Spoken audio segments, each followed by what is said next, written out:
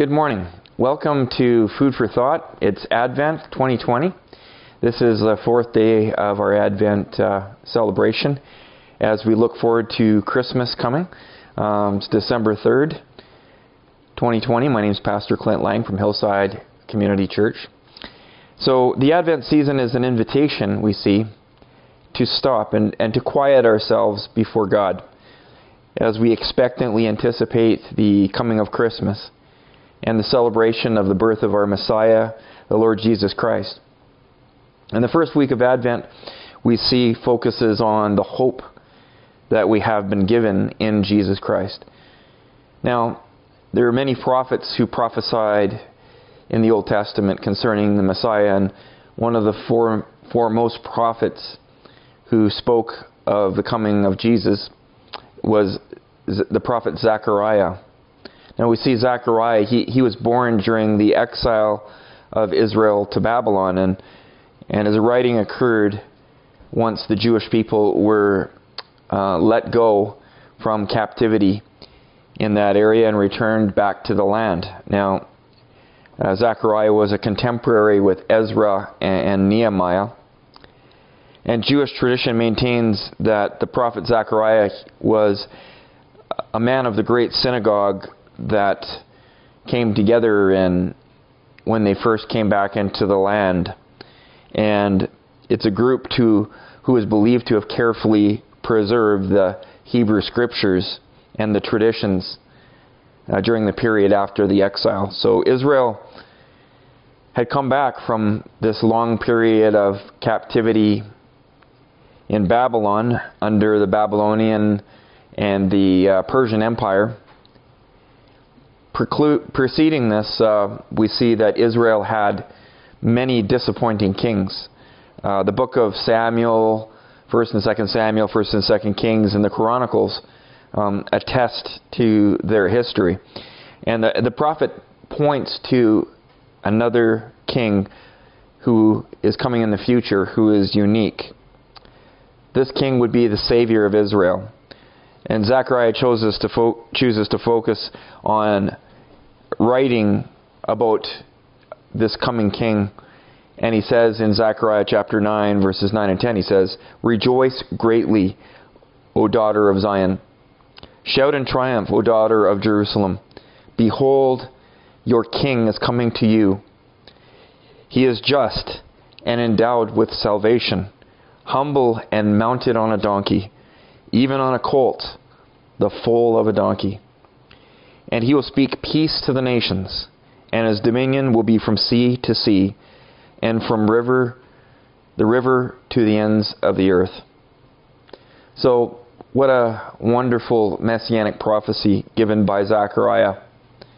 And according to Zechariah, the future for Israel includes eventually the total restoration of the Jewish people to her former glory. And Zechariah is trying to preserve hope. And for Israel, this hope is inextricably linked to a king who is yet to come. He was the one sent from God. As a matter of fact, he is God in the flesh who will step down from heaven and enter human flesh in order to save the people from their sins, the Messiah. Most of the Jewish people thought that God's Messiah would be a mighty conqueror, even superhero type military figure. But here in Zechariah 9, the picture is very different. The king is not coming to fight a physical war. He comes with gentleness and meekness. He is king over the earth. He has all authority, but he comes in a humble fashion, riding on a baby donkey. And this stands in the opposition of a king whom the people would figure would ride in on a chariot or a great horse, great war horse.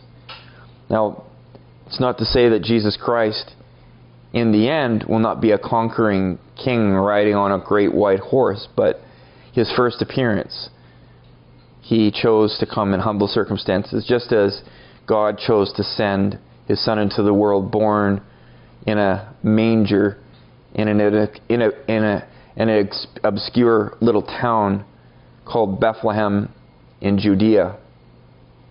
Now this passage of Scripture in Nehemiah, it provides a picture of a Messiah king, a deliverer of salvation, gently offering his kingship to Israel and to the world.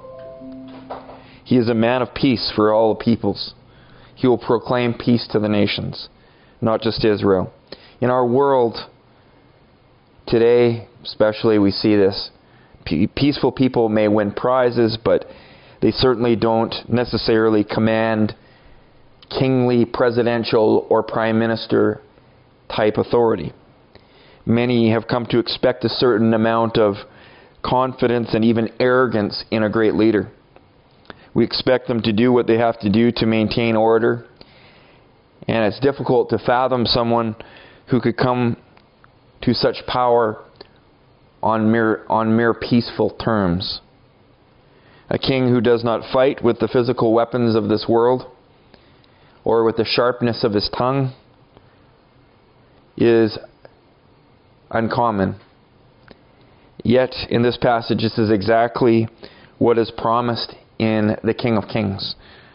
And this is exactly what we see fulfilled in the New Testament in Matthew chapter 21 verses 1 to 11, which reads, "As they approached Jerusalem and came to Bethphage on the Mount of Olives, Jesus sent 2 disciples, saying to them, 'Go into the village ahead of you, and at once you will find a donkey tied there, with her colt by her.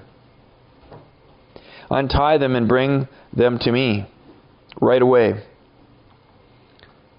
If anyone says anything to you, say the Lord needs them, and he will send them right away.'